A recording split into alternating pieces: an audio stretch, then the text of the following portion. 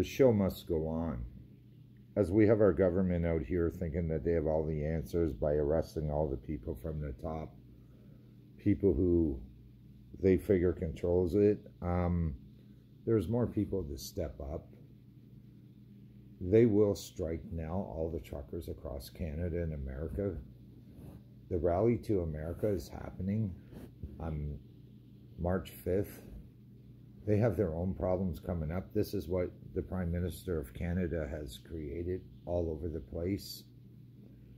The rally to Ottawa will never end because of government collusion and corporation fraud.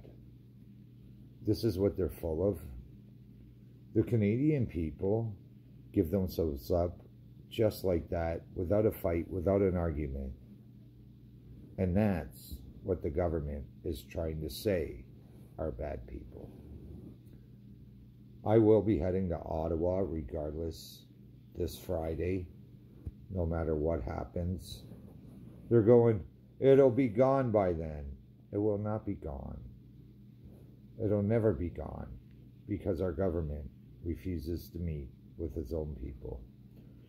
This is martial law at its finest, regardless what they want to call the Emergency Act and the state of emergency here in Ontario. It is a state of stupidity. As long as we have Justin Trudeau, the Hitler Youth, coming after Canada. I don't know how they haven't found him yet. Incompetent. But it goes to show you how incompetent all of our House of Commons is in federal and Ontario.